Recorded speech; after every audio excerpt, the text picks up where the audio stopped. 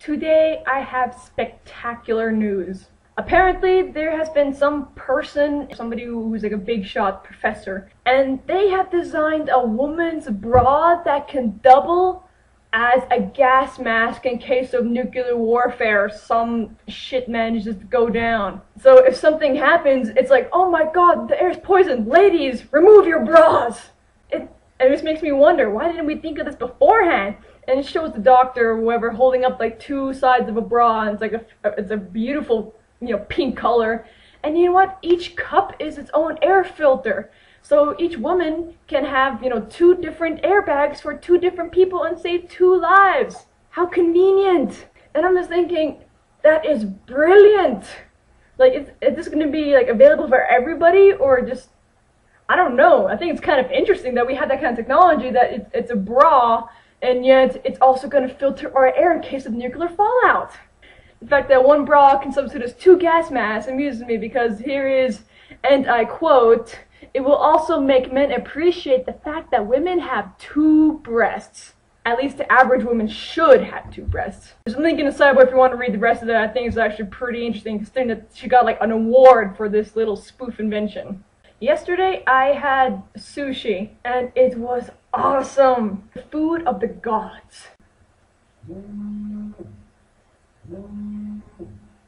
gonna pretend like I didn't just get a text message. If God were to eat fancy, he would eat sushi. It was awesome. You probably don't know this, but back when me, Dominic, and Stephanie were STDs, we were just always hanging out, and our idea of like a fun time was just go out and eat Bamboo Panda, which seems kind of sad now that I think about it, but it's like, dude, that's all we did. Hang out, we just hung out and just like ate a lot. I can't tell you how much Taco Bell and Bamboo Panda we consumed like in 1 year. I had sushi yesterday, and it was just awesome. Like, it cost like $30 for 2 rolls, but it was totally worth it. I don't care who you are, sushi is awesome. And just because I feel like I should probably talk about it, since it's like a big issue.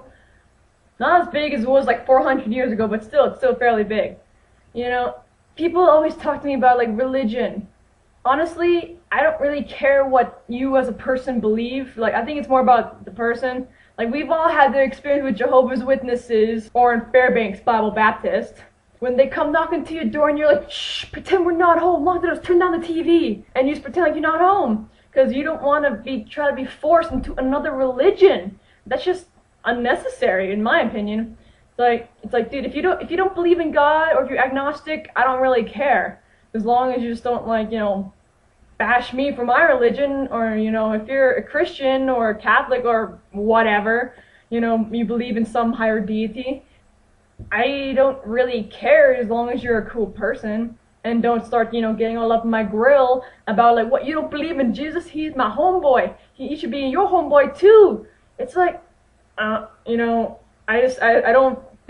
believe that we should, judge people by what they, believe or worship. It just seems kind of stupid, in my opinion. Like, I went to talk to that one guy talk, and like he said, I don't know, he says that, he doesn't see, one Indian group going to another Indian group saying, you're praying the wrong way, or, it just seems kind of rude, honestly. And I don't mean to bitch. Like, everybody bitches now and then. It's just that, I don't know, I've had a lot of bad experiences with Christians and Catholics alike, even Satanists or whatever. Sure, I read the Bible, and yes, I do actually like the stories that include Lucifer and anything very devilish and dark. That's just because I think it's a little more cool and interesting.